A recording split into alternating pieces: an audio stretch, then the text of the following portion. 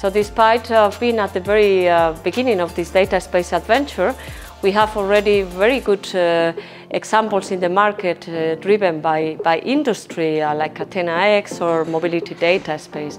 And very importantly, this is being complemented with a very good project and program of the European Commission in the European Common Data Spaces.